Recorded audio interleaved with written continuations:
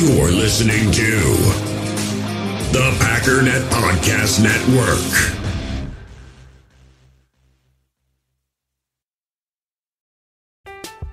I'm Alex Rodriguez. And I'm Jason Kelly. From Bloomberg, this is The Deal. Each week, you'll hear us in conversation with business icons. This show will explore deal-making across sports, media, and entertainment. That is a harsh lesson in business. Sports is not as simple as bringing a bunch of big names together. I didn't want to do another stomp you out speech. It opened up so many more doors. The show is called The Deal. Listen to The Deal. Listen to The Deal on Spotify. You feel this nervousness on the phone there? Sir, I've been trying to make an urgent phone call up there. Well, I don't think it's something I want to do on an overseas phone. You gotta make some phone calls. Hang up the phone. Prank caller. Ladies and gentlemen, welcome once again to the Packernet Podcast. Actually, this is Packernet After Dark. I don't know, man. It is what it is. This is the call-in one. Title should have given that away. We'll figure it out. We'll figure this thing out, man. If you'd like to call into the show, you can do so at 608-501-0718. New callers go to the front of the line. We do have a new caller today, so we're going to go ahead and start with that. I don't have a massive amount of time, so it'll probably be a little bit of a shortened episode so that I can at least get one out today. But, Mr. New Caller, Mrs. New Caller, whoever you are, go ahead. Hi. Hi. This is George from New York. All right. Packer fan since the 60s. George, New York. One question that nobody's been asking is, what would have happened if the Packers had not drafted Jordan Love and instead drafted T. Higgins? T. Higgins has already been to one Super Bowl. He's one of the key reasons why the Bengals are one of the top four. The best offensive teams in the NFL have what? 2 number one wide receivers.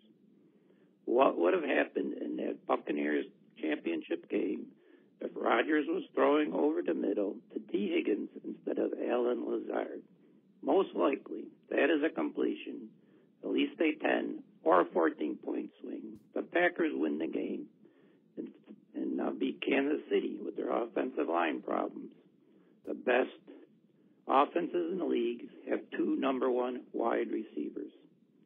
Ben Fennell, who was interviewed by Andy Herman a couple of weeks ago, suggested that Brian Gutekunst should be fired. Why? Because of the timing of the Aaron Rodgers trade.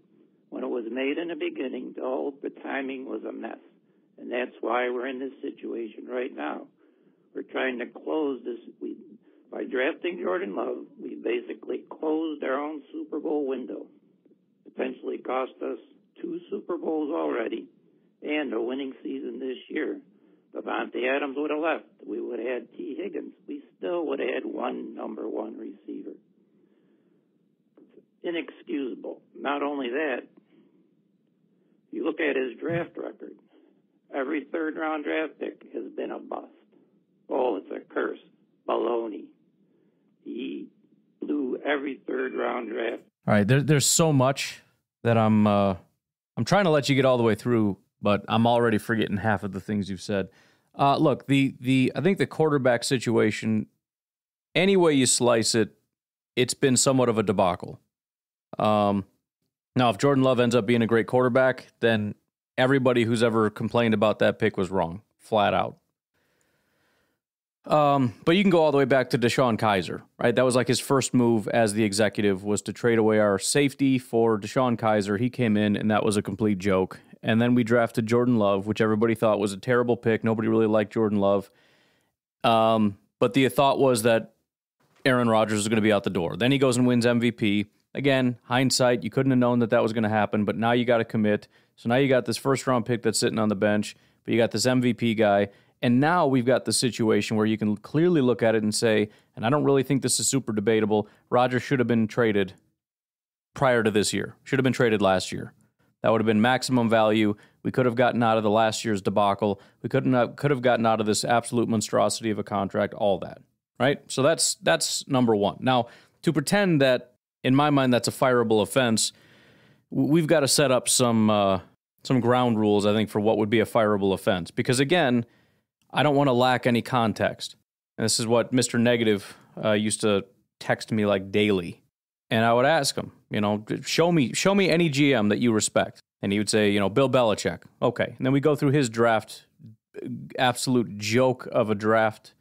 Probably last 3 or 4 have been abysmal. We go through all the first round pick, N'Keal freaking Harry, and all these different guys, and be like, so should he be fired? Is he? Oh, no, because obviously I like him, so everything he does is acceptable, but everything Gutekunst does that isn't perfect is not acceptable.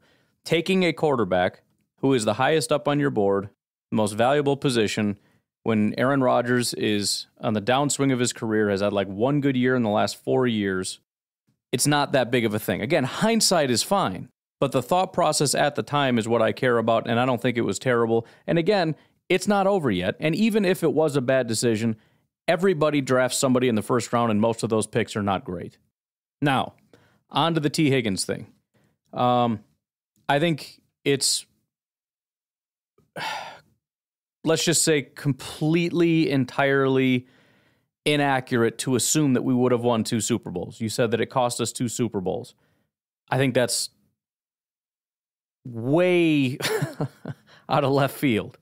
T. Higgins is a good football player. There's no doubt about it. And yes, it would have been better. First of all, the idea that all the good teams have 2 number ones, I think is debatable. In my mind, a number 1 is a top 32 wide receiver. Kansas City Chiefs' best receiver ranks 41st. And even if we're going to call Tyreek Hill a receiver, which he technically is, that's 1. It's not 2. Everybody said that at the time because, well, they have 2 and everybody else has 2, and then they lost 1 and they didn't lose anything, right? They did not go back at all. So I'm debating or not entirely sure that I'm sold on the idea that if you don't have 2 top-end wide receivers, you can't do it. But looking back and saying, I know that T. Higgins, again, it's the whole butterfly effect thing. The idea that we would have been in that exact same situation with that exact same down distance and everything else would have been the exact same if T. Higgins was there, and on that pass he would have thrown it to T. Higgins because we would have run the exact same play in that exact same situation and the exact same call in the exact same time, and the other team would have had the exact same defense and the exact same thing, and Aaron Rodgers would have made the exact same decision, thrown the exact same ball with the exact same velocity and everything else, except it would have been T. Higgins in that exact same spot, and it would have been a good pass to the right guy, and he would have caught it, and it would have been a touchdown, and then that exact score would have been the end, and we would have won. That is not how anything works. We would have been in a wildly different situation with a different record, a different offense, a different everything. Whether or not we would have even been in that game with that team, much less how that all pans out, who knows? But beyond that, I mean, first of all, maybe. It was a close game, so it's you could look at it and say that the margin was close enough that had we added another pretty good wide receiver, T. Higgins is the 25th ranked wide receiver in football this year. Mostly, he's not really that fantastic. I know he's got over 1,000 yards and he's got 7 touchdowns and everything, but he's got 4 games of 70 or higher via PFF. That's it. But even as a rookie, and his rookie year was his worst year. So he's not like a top 10, top 5 type of receiver. He's a solid number 2. So you're right, they do have 2 number 2s. Barely, but they do have 2 number 2s. But yeah, again, I look back at that game and I see an offensive line that was completely incompetent. We had no run game, no ability to block, pass blocking or run blocking, partially due to injury, partially just due to pure dominance.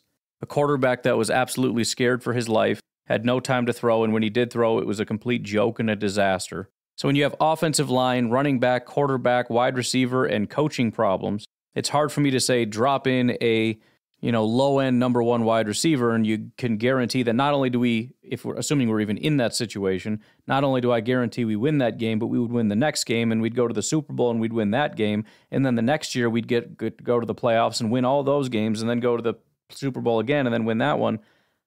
I'm going to go ahead and say that I would bet a lot of money that would not have happened.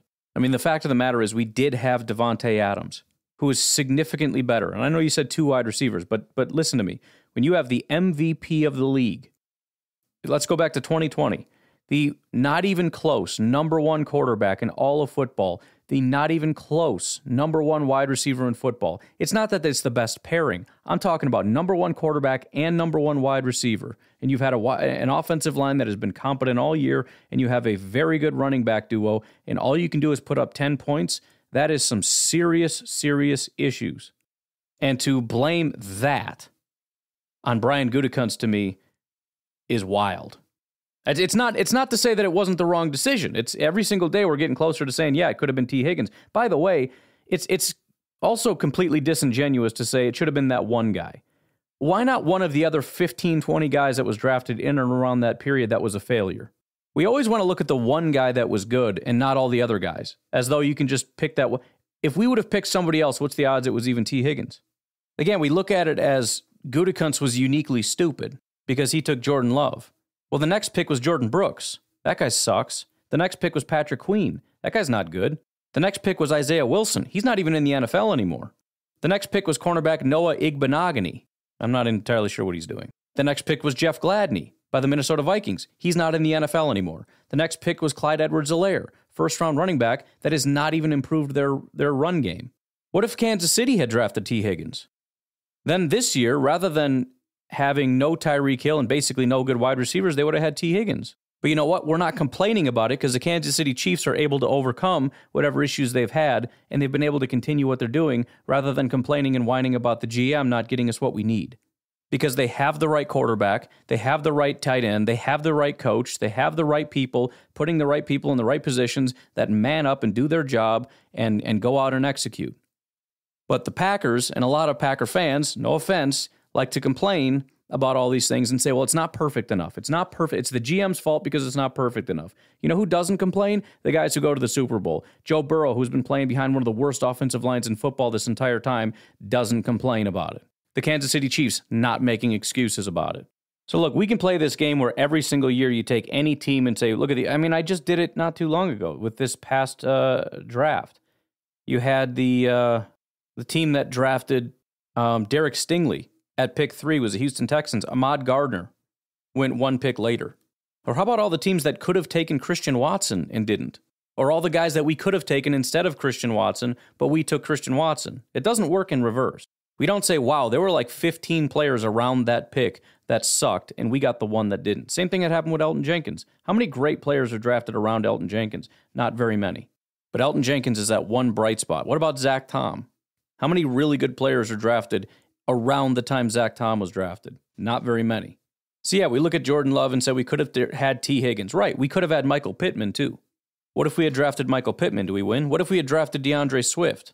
Or Xavier McKinney, or Kyle Duggar, or Yetur Gross-Matos, or Robert Hunt, or Ross Blacklock, who is not even with the Houston Texans anymore. He went to the Minnesota Vikings, which you want to talk about a GM doing something stupid. That guy was terrible with the Texans. They paid to get Ross Blacklock. He's still terrible. That was a complete joke. How many picks around this time were any good? Almost none. I think that's the biggest issue I have. I mean, it's not really debatable that T. Higgins would have been a good pick. You're right. And you know what? We could have moved up one. If we could have got up one pick further, we could have gotten Brandon Ayuk, who the 49ers took. That was also a good pick. Before that was Cesar Ruiz. Don't believe that was a good pick. I don't know. I haven't heard his name. Kenneth Murray was a bad pick. But then you got Justin Jefferson. Oh, boy, if we'd had Justin Jefferson, how much that would have changed everything. Philadelphia Eagles one pick before Justin Jefferson took Jalen Reagor. This stuff happens, man. The quarterback playing in the NFC Championship game was the last player taken in the draft last year. So, look, I mean, there's nothing wrong with going back and looking at the big picture and saying, here is a reasonable expectation for what GMs seem to be doing. Here's their hit rate, here's their miss rate, here's their process, here's all these things, and how does this person line up? Here's my expectation. And maybe I just have lower expectations than most fans for what GMs do. But I look at Gutekunst and I say, yeah, I wish it would have been a little better. But I think the hit rate is pretty solid. I like the process. I've always liked the Packers in their process of best player available. And so I'm on board with it. But what I don't really like is looking at one pick and then picking a random player that went later that's proving something and saying that's why you suck. That doesn't make any sense. Again, Justin Jefferson went at pick 22. Pretty much every pick prior to that was a failure. Joe Burrow, great pick. Chase Young, I would probably rather have Justin Jefferson than Chase Young. Jeff Okudah, that's a freaking joke.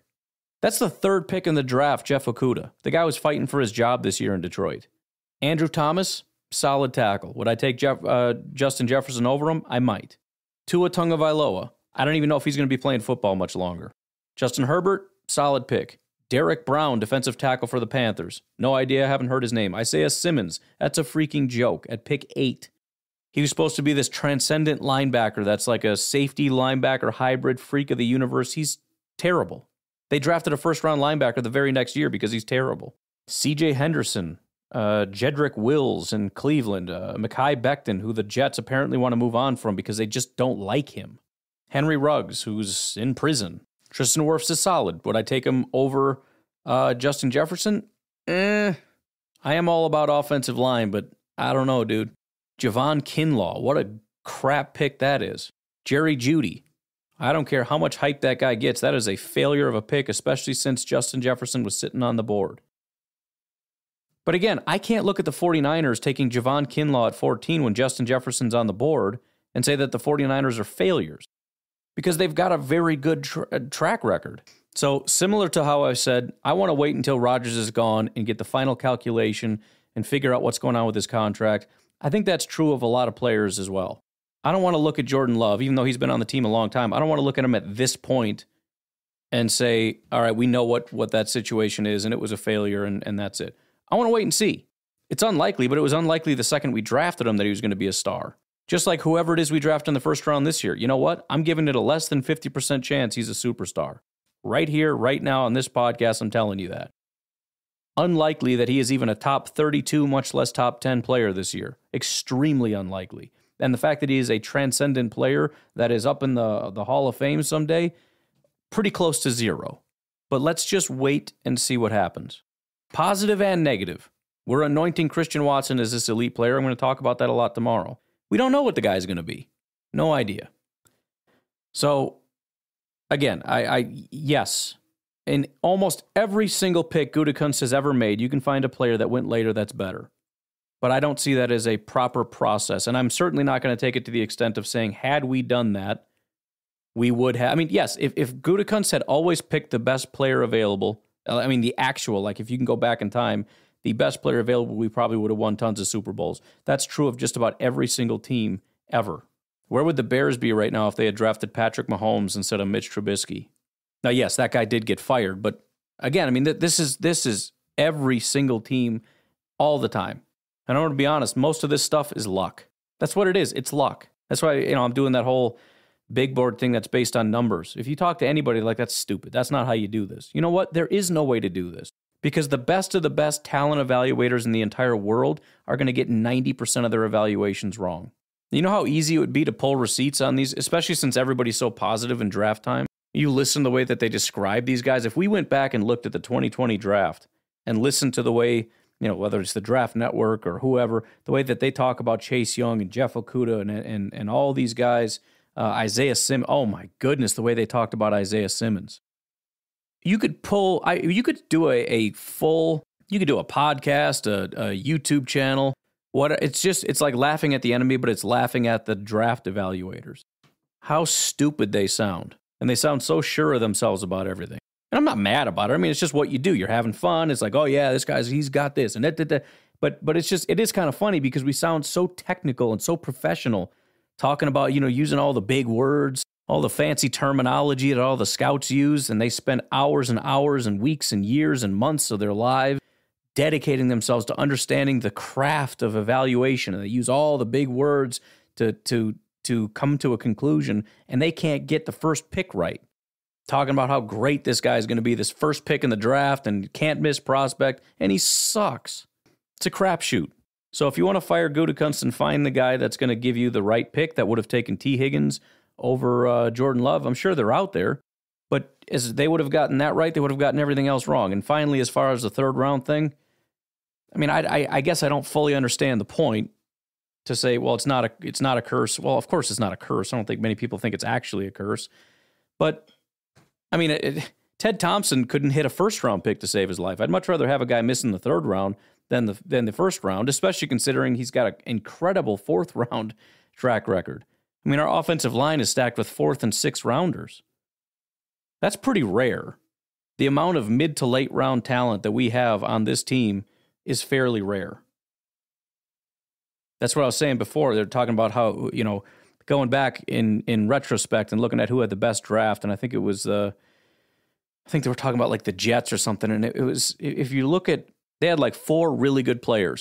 All 4 of them were drafted before the Packers picked. It's easy to be a really good drafter if you have 3 picks in the top 15. I mean, maybe easy is the wrong word, but certainly might have a much better chance of having a good draft, at least as far as first round or first year production, when you're doing that than anybody else. So, yeah, I think I've covered it. Should he have taken T. Higgins? Yeah, probably. We'll see what happens to Jordan Love. But that's the thing. Even if you get to the point where I say definitively, so what? So what? That's true of every GM every year. Should have taken this guy, but you took that guy. Bengals lost in the Super Bowl last year. They got their quarterback early first round 2 years ago. Then they got Jamar early first round last year. But what did they do in the second round? They took Jackson Carman. Jackson Carman was a terrible offensive lineman. You know who's been a really good offensive lineman? Sam Cosmi. He went 5 picks later by the Washington football team. How beneficial would it have been to get a young, talented offensive tackle instead of that bust Jackson Carman? They could have won the Super Bowl. See what I mean? I can do that with everybody. So I understand the frustration. But if this is the expectation we set, we're never not going to be miserable. How about last year when we drafted Eric Stokes? Gregory Rousseau went a 1 pick later. That dude's running wild in Buffalo right now. Javon Holland went shortly after. Landon Dickerson, the center, already went to the Pro Bowl. But you know what? You've also got Travis Etienne, who's not really doing a ton for the Jaguars, at least not worth what he was given. Caleb Farley, Kwity Paye, Kadarius Toney, Peyton Turner. Some of these guys might be okay, I don't know, but you get it, right? And I know we're not going to agree on it. There are the T. Higgins people out, and it's the same with several other picks. If you look at 1 or 2 picks later, it would have been huge. But for me, honestly, that's part of what makes the draft exciting. Knowing that it's not as much about evaluation. It is a part of it. But it more or less just gives you, a good evaluator gives you a slightly better edge in this complete game of chance. But what's exciting about it is it's almost like there's these landmines out there, and you're very unlikely to step on one. Maybe landmine is a wrong analogy, but you're very unlikely to hit on these gold mines. It's like a scratch-off ticket. You're real unlikely to hit it. But once every 50 or so, you're going to win something. That's the draft. You're just wondering if this is one of those just absolute freakish studs that just gets, especially in the first, second round, but also third round, fourth round, fifth round, sixth round, seventh round occasionally. There's these guys that it's like, dang, can't believe they got that. How did everybody else miss it? Anyways, I wanted to do 15 minutes and then a break, but why don't we go ahead and take a break, and we'll come back and maybe get one more question in. Hey, U.S. Cellular customers, I've got good news, so don't hit skip forward just yet. I'm talking about their special customer event, Us Days. What's Us Days? It means exclusive offers just for their customers, just to say thanks, like up to $1,200 to upgrade to any new phone. No, I didn't just misread that. That's up to $1,200 off. They must really like you. Us Days at U.S. Cellular, exclusive offers just for you, just to say thanks. Right now, U.S. Cellular customers get up to $1,200 to upgrade to any new phone. Terms apply. Hey, it's Kaylee Cuoco for Priceline. Ready to go to your happy place for a happy price? Well, why didn't you say so? Just download the Priceline app right now and save up to 60% on hotels. So whether it's Cousin Kevin's Kazoo Concert in Kansas City, go Kevin, or Becky's Bachelorette Bash in Bermuda, you never have to miss a trip ever again. So download the Priceline app today. Your savings are waiting. Go to your happy place for a happy price. Go to your happy price, Priceline. I'm Alex Rodriguez. And I'm Jason Kelly. From Bloomberg, this is The Deal. Each week, you'll hear us in conversation with business icons. This show will explore deal-making across sports, media, and entertainment. That is a harsh lesson in business. Sports is not as simple as bringing a bunch of big names together. I didn't want to do another stomp you out speech. It opened up so many more doors. The show is called The Deal. Listen to The Deal. Listen to The Deal on Spotify. Hey, Ryan, there's another question. I know, obviously, Roger. By the way, it just dawned on me. I don't think I finished his. I don't think I finished his call. Let me just listen to it. All right, he was just talking about the third round thing. We kind of addressed that. Anyways, I apologize. Go on, Trevor. Hey, Ryan, there's another question. I know, obviously, Rodgers is the biggest cap implication. Outside of him, I was wondering what's like the 5 or 10 biggest contracts coming up this year, because we're obviously over the cap. And even if Rodgers does go and we save that $60 million, we still need more money. So, just curious, like the 5, 10 biggest, like what are they on their hook going into their last year? Do they have some future years where, things could be adjusted? Obviously, we don't want to keep adjusting to where we have even more dead cap in the future, but adjusted in a way that makes sense, or are they just cut candidates? Like, obviously we talked about Aaron Jones. Are they extension candidates? Just kind of curious where else is the best opportunity to free up some money other than Aaron Rodgers. Go Paco. Yeah, so there's actually 5 guys that are above $20 million, which is just staggering. Aaron Rodgers, 31.6. David Bakhtiari, 28.8, which is another one that's extremely high. I know he's a tackle, which is valuable, but $30 million against the cap is wild. Kenny Clark is at just under 24. Jair is at 20.2, and Aaron Jones is at 20. Talked about it ad nauseum already, but the one that clearly stands out to me here is Aaron Jones, because you're talking about quarterback, left tackle, defensive tackle, and cornerback. Running back has no place in that conversation. But anyways, again, we're not going to pay 20. That's obviously coming down or just being eliminated. As far as restructures, I don't exactly know what the hard and fast rules are on that. I mean, I can look at it and just say, we could convert whatever into whatever. I think the biggest thing is looking for those guys who are, because again, there's going to be big spikes in the salary cap. And so if there's a 20% spike in the salary cap next year, which there's expected to be roughly about 18.2% or something, but let's just call it 20%. If there's a 20% jump in the salary cap, that means if, for example, Jair Alexander, if his cap hit goes up 20%, it didn't go up at all. So in Jair's case, if you take his, let's just round it to 20 million, 20% increase, or the 18 point whatever, puts it at $3.6 million increase. So for it to just stay the same, it would need to jump next year up to 23.6. His cap hit next year is 22. And then the year after that is 23. So if you take the 20% and apply that to the 20, let's just say it's about 24-ish, Jair's cap hit in 2025 would need to be about 28 million just to stay on track with the 20 million. It's only at 23.5. So his cap hit is actually going down as a percentage every single year. In fact, it's 25.5 million in 2026. So it doesn't even hit the 28, whatever, even a year later. So this is a perfect opportunity to, for example, take a little bit of that money and start kicking it down the road a little bit.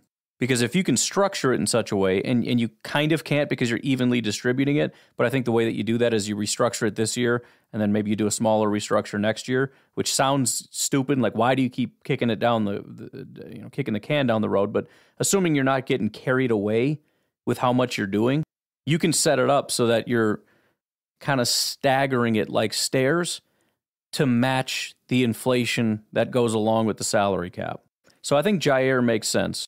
Because, again, anybody's salary cap that is going down, as far as their percentage of the cap hit is going down every year, that to me is somebody that makes sense that you'd want to kind of push some of that money back. Kenny Clark isn't really that way, but maybe a little bit.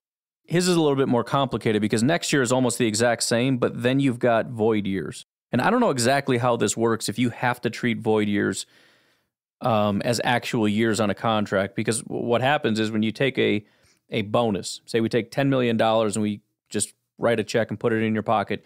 You take the $10 million, you divide it up by the remaining years evenly. So it'd be $2.5 million across 4 years, including this year. Well, there's 2 years, this year, next year, and 2 void years. So would I have to do across all 4, or is that like a separate thing that I did before, but with this bonus, it's still just seen as the 2 years? I don't exactly know how that works. But the reason that matters is because if I did take the $2.5 million per year, if there's 2 void years, it doesn't matter how many void years there are. The year that he's gone, it all goes into one. So that 2.5 per year is essentially $5 million. He's already got $5.4 million in void years, in money in his void years. If you tack on another $5 million, you're talking $10.5 million after he leaves that you'd be paying for him. It's a lot of money, right? Like, it would be easy enough if I could just take maybe $3 million and tack it down to 2024, and then it's like a spike, but it's probably about in line with inflation. So it goes down to 20, and then his next year goes up to like 27, which is probably a little high, but whatever. You know, just, in other words, if I could just take a little bit and put it over there, it'd be kind of nice. But I don't think we can do that. And then David Bakhtiari, there's really not a lot of room there either. I mean, you could do something with void years, which essentially all we'd be doing is adding on another year. So we'd be accepting that in 2025, we're going to pay for him to not be here. Unless, of course, we wanted to give him an extension, but at 31 years old, with another year still left on the contract and severe knee injuries, I don't think that's going to happen. And the problem I have with doing this is I don't want to have a year where we have $50 million in dead cap hits because we just keep pushing money out. We're doing it for, Bakhtiari and Kenny Clark and whoever else is going to have this situation. I don't want to spend all this money. But I think that would be pretty much the only option. Because if you restructure, all you're doing is lowering this cap hit and just adding it into 1 year, which is next year. And that's already going from 29 up to 33. It's already relatively high. Now, as a percentage, maybe it's not quite high enough, but these are still really big numbers. And so, if you're asking me, and we may not have a choice because we're so kind of strapped right now, but if you're giving me a choice, I think I would prefer to just leave it as is. Let's play out this year, see how he does. If he has severe injury issues, we let him go in 2024. That way we've absorbed a lot of that money in 2023, so that when we let him go in 2024, it's not as big of a hit. If we restructure, we're taking some of our responsibilities this year and adding it on to next year. So instead of having $11.5 million dead cap hit, which is going to save us a ton of money, $22 million in savings, instead of saving 22, we end up saving 15 or whatever it is because we just pushed a bunch of money onto this. I'd rather just eat as much as we can this year so that when we do eventually move on, it doesn't sting as much. Rodgers, again, there was a lot of talk about him moving money around. I think that had to do with the $60 million that the team would take on when they saw him. They would spread that money out. The Packers already have the money spread out. So I don't really see any way to move money around with Rodgers. I think the problem is it gets worse as time goes on, and it gets more and more painful on the back end as opposed to the front end. This is the least painful year, so it doesn't make sense to relieve pain this year and add it to where we have more pain points in the future. So Jair makes the absolute most sense to me. And again, guys are more than happy to do this because all it is more guaranteed money. As soon as I write you a check and I put it in your pocket, that's guaranteed money. They can't take it back, right? So yeah, I mean, I don't know why, other than it makes your contract less palatable down the line, meaning look at Aaron Jones. The reason we're even discussing him possibly not being on the team is because his contract is a pain point. We wouldn't even be really talking about it if it was a normal cap hit of like $12 million or something. So you don't want to be in that position where the team feels that they have to move on, or you need to play at just this extremely ridiculous level to justify your contract. But other than that, there's no reason why a player wouldn't take a salary restructure. Not that it's up to them anyways, but why they would be opposed to that. A lot of people think that it's because we're reducing our salary cap, like we're cutting their money or we're pushing back when we pay them. No, they're getting a big old lump sum payment, so they're fine with it. Some of that money that was not guaranteed that they haven't earned yet, we're just going to cut you a check for it right now. Here's $10 million. Thanks for helping us out. It's like, yeah, dude, anytime. I'll be happy to. I thought you were going to ask me to move some furniture or something. You want to hand me $10 million? Okay, yeah, sure. I will help you anytime. But again, guys like Ken Ingalls and whatnot, I have a very cursory understanding, and just based on kind of what seems to make sense. There's, I'm sure, a lot more nuanced rules to how all these things work, and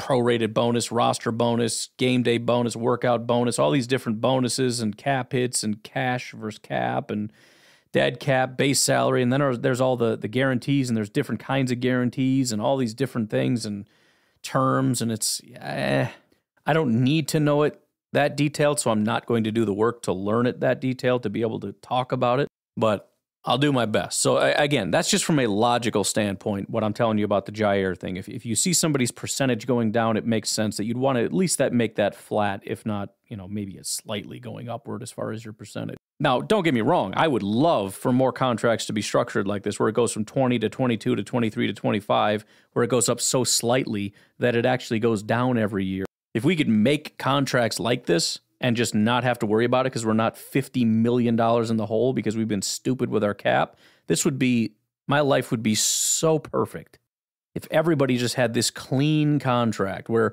the first year is the lowest year, but it doesn't have like 3 low years and then just a stupid spike, and then we got to immediately restructure it because we immediately can't pay for you as soon as you get to that point. I'm so just exhausted with how these contracts have looked. This Jair contract is just perfection, and we're going to have to mess it up to make room for, and we're probably going to mess it up a lot because this is where you have the most room. This is the one that doesn't hurt you, and the Packers are in a situation right now where it's like if your contract if it doesn't hurt, we're not trying hard enough. So I think they're going to do a pretty big switcheroo on this, probably drop this one down quite a bit. And again, it's really going to bump up 2024, 5, and 6. It'll be spread over 3 years. But even that, if we drop it down $10 million, let's call it 9, which would bring him down to an $11 million cap hit, which is quite low. That would raise it $3 million a year. That would only bring it up to 25, which is a little bit high next year, which we could restructure if we needed to. But again, 23.5-ish is about so it went up barely. But then the next year will go up to 26, and that's where 28 would be like what 20 is this year. So it already went down, which again is where you could, if you continue to restructure it or whatever. But even if you dropped him down to 10 million, it really wouldn't hurt that much, I guess is what I'm saying, which is why I think Jair makes the most sense to really just slam this one. Anyways, again, I'm surprised that I am not getting blown up right now with, hey, we have to leave. So I'm going to go ahead and take that as an opportunity to get this wrapped up, uploaded, et cetera, et cetera. You guys have a great day, and we will do more calls, hopefully more than 2 calls, tomorrow. Have a good one. Bye-bye.